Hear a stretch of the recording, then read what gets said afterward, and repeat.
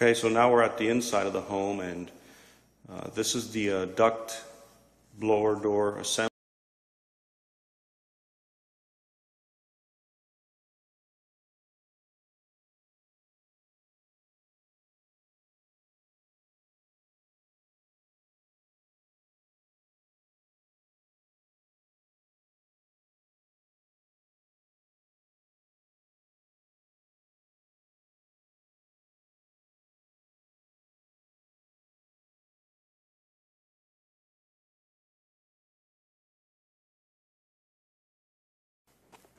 So what we've done here is we configured the ring on the blower door fan down there to ring A, and we're going to go ahead and depressurize the house to 50 pascals and start taking our pressure pan readings.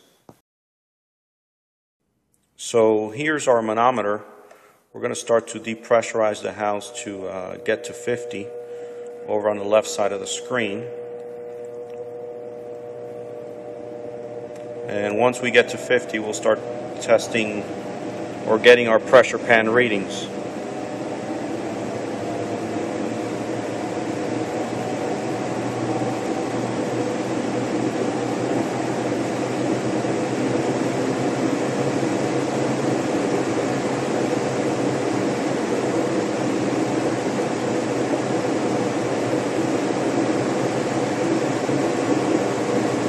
So as you can see, we're at 50, and we're going to go ahead and start taking our pressure pan readings. Okay, so what I did here is I have the pressure pan placed right over that vent like you see there, and we're going to take readings on the manometer to show how tight or how leaky the system is. I don't know if the light lets us see, but over on the left you can see we're getting a 0.7, 0.8. So this is not leaky by much.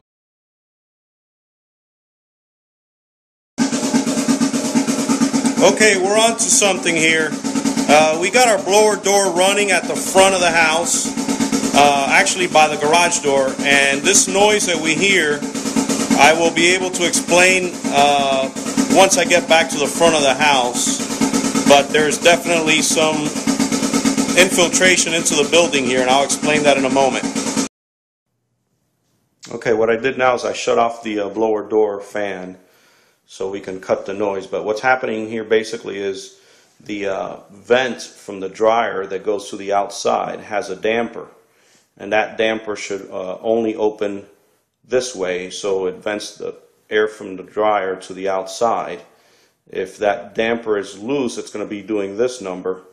So what's happening is with the blower door fan on, which is depressurizing the house, it's going to bring in outside air into the home. And this will essentially happen with a mechanical system such as your air conditioner. When it comes on, it's also going to pull air through paths of least resistance, and this would be a perfect example of that. So because of this, I'm also going to do a 5-point multi-blower door test just to see how leaky or how much this is contributing to the overall building leakage. In other words, the leakage coming into the house. On the pressure pan readings, all the readings were okay. There were a few that were a little bit high that can be taken care of with mastic adhesive, but the house is what I'm worried about here. Overall, the house is leaky, and that, of course, will be contributed through leaks that you can see around the doorway or anywhere that you can see a little bit of daylight. But we will do a 5-point multi-blower door test just to see the size of the hole as far as leakage from infiltration coming into the building. What we're going to do now is we're going to kind of accentuate the fact that the house as a whole is leaky. I'm going to put the pressure pan right here, right up against some of these recessed can lights and some other holes and crevices in the house to show the difference between these readings right here, where our, the highest reading was 2.0, and that's on the duct system. That's a very small leak compared to what we're going to see on these recessed can lights and other holes that we'll be able to test as well, just to do a comparison, if you will.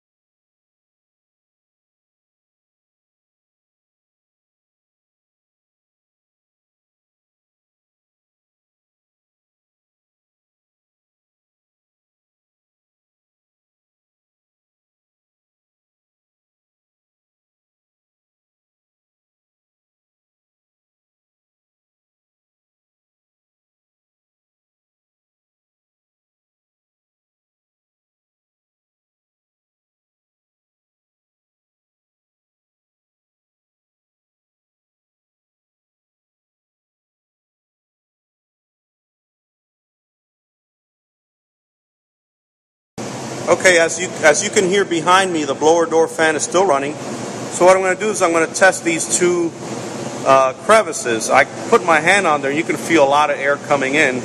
Obviously the wall cavities are hollow and they are connected to the attic, which is vented to the outside. So you're going to bring hot air into the home while you're cooling the home. So I'm going to go ahead and place the pressure pan right over it here. And if you look over to the left, you can see that I'm at a 36.2. So all that is air that is coming into the home. And what happens in many cases, folks will have their thermostat right on there, and they forget to use like spray foam in a can, that great stuff, foam insulation, to insulate the outside air to the inside air. So you will turn on your thermostat and you will actually bring in hot air from the outside across that thermostat, and your thermostat will be getting a false reading. So you also want to make sure that you look behind your thermostat and make sure that that is sealed off as well. And here's yet another issue.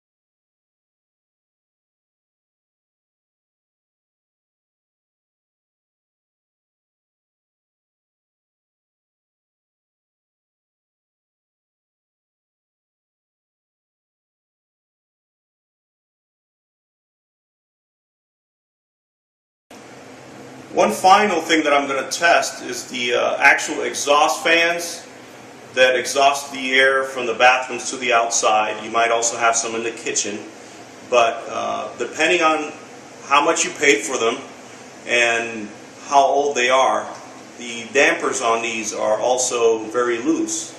Nowadays they also have some exhaust fans that have a humidity sensor in them, so if you turn one on and leave the bathroom and it's on 2 hours later, that won't happen to you anymore. It'll just run until it gets the humidity out, and they're really very good exhaust fans, and they're Energy Star rated. So we're going to put the pressure pan right on there, like so, and we're going to take a look at the reading on the manometer. So we have a 45.5. This also means to the homeowner that while the air conditioning is running, once again, you're also bringing hot air into the home. So a recommendation would be to get exhaust fans. Sometimes these exhaust fans are installed improperly on new construction. If the house was built on a fast pace, some of this stuff gets overlooked, and we find it on tests like the ones we're doing today.